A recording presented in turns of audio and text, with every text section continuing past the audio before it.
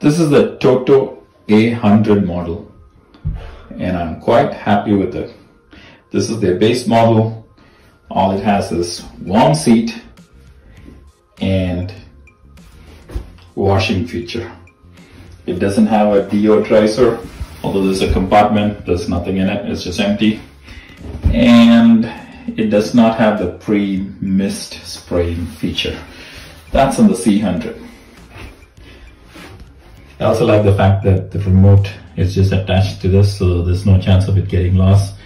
I've not asked my kids where did the remote go. It's going to be there when you need it.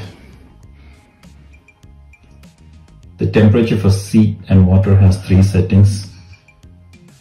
And it's also got this energy saver mode, which I was surprised. It stays on for a few days, more than a few days, maybe like 3, 4, 5 days or something like that. And it figures out when you use it. And based on that, it actually goes to energy saving mode when it thinks that you might not need it.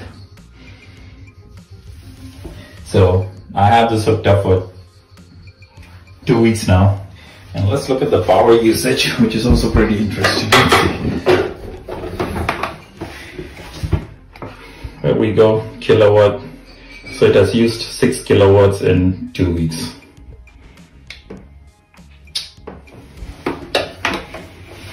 And then the lid is soft close. I'm gonna open it up right there.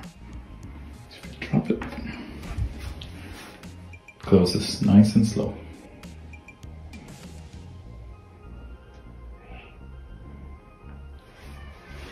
The toilet is a TOTO Drake 2.